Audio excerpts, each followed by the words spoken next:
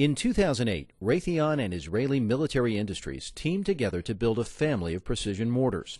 The first on this family is the 120 GM Dagger. The Dagger is a GPS-guided mortar with a 4-meter CEP and a range of 8.5 kilometers. The extreme terrain of Afghanistan demands a GPS-guided mortar. In this tactical scenario, forward observers using the Mark 7 get GPS coordinates and transmit the data to the Fire Direction Center.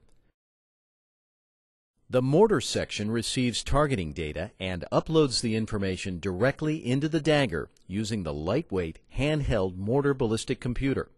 With a rapid setup time and ease of use, Dagger is the most effective, precise mortar available to use in complex tactical environments. Dagger employs a controlled steep dive angle flight path to provide high first-round lethality on mountain ridgelines and in urban areas. High maneuverability enables significantly more trajectory shaping at high altitudes and in high winds without needing MET data for a fire solution.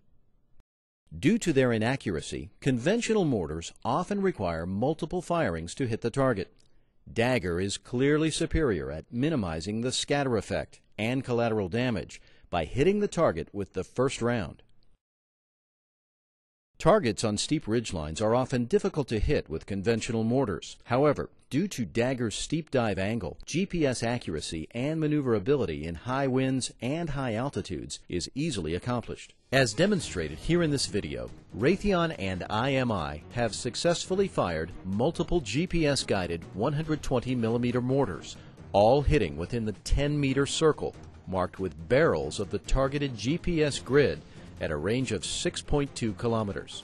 The circular error of probability, CEP, of these demonstrated shots was 4 meters.